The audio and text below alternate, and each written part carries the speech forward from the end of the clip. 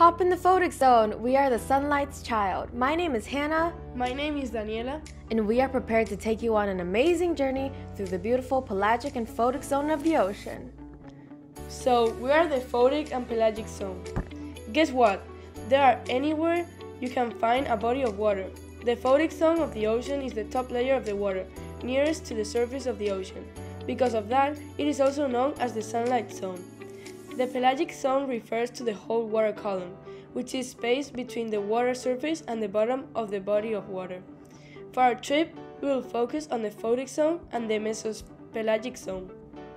The Photic zone is by average the top 200 meters of the water, because 200 meters is where sunlight penetrates the water to allow photosynthesis. As a part of the pelagic zone, the Photic zone is also called the epipelagic zone. Due to the presence of photosynthesis, you can recognize the zone through the presence of plant life, notably phytoplankton and larger attached algae. To visit this beautiful zone, our company offers tours through clear submarines, scuba diving lessons, snorkeling lessons, free diving opportunities, and just any way you can freely swim in the open ocean. The conditions in the mesopelagic zone are harsher than in the epipelagic zone. The low levels of light in this zone make it possible for photosynthetic organisms to survive in this ocean region. Light, oxygen, and temperature decrease with depth. Pressure are far greater than in the epipelagic zone.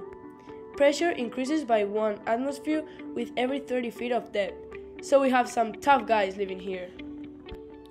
There are so many organisms that are residents in our beautiful Photic zone. Around 90% of all marine life live here.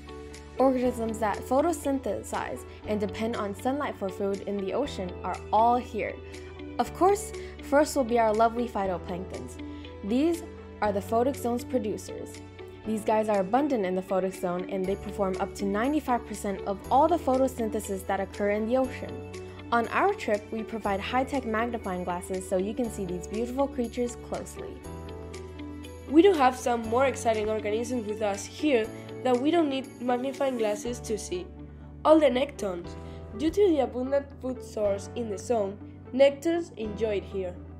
They are the secondary consumers of the Photic zone and are the largest and most obvious animals here. Coming on our trip, you'll see the most of nectons. These are the fishes, marine mammals, worms, sponges, mollusks, sea stars, reptiles. While some of these large animals feed on fish, others, such as the beluga whale, feed on plankton. So supply and demand, these big guys come over all the time. If you're lucky, you might meet one. In the mesopelagic zone, there are some pretty strong animals, and due to the interesting environment, they are defined as semi-deep sea animals, like the swordfish. They spend much of their time during the day swimming about in the upper regions of the mesopelagic zone and enter shallower waters at night to feed off of smaller fish, and also some squid and cuttlefish. These are the most commonly seen mollusks in the mesopelagic zone. Something that you might find also above the pelagic zone is the pelagic birds. Pelagic birds, also called oceanic birds or seabirds, live in open seas, oceans rather than inland or around more restricted waters such as rivers and lakes. Pelagic birds feed on planktonic crustaceans, squid, and forest fish. They live above the pelagic zone, so they are common visitors too. Here is one of the food chains you'll see coming along with us. It all starts when the phytoplanktons, then the zooplanktons eat them. The krill prey on zooplanktons. The small fish eat the krill. The penguins enjoy the small fishes. Then the seals love penguins, and the orca enjoys the seals. Oh, don't forget where the phytoplanktons get their food. They get energy from the sun. They consume carbon dioxide and release oxygen. Very necessary. But there are more necessary actions that need to be taken by us humans.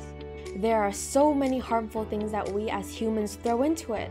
Fishing nets are drugs across the seafloor, dynamiting coral reefs, overfishing popular species, and poisoning all harm the biome.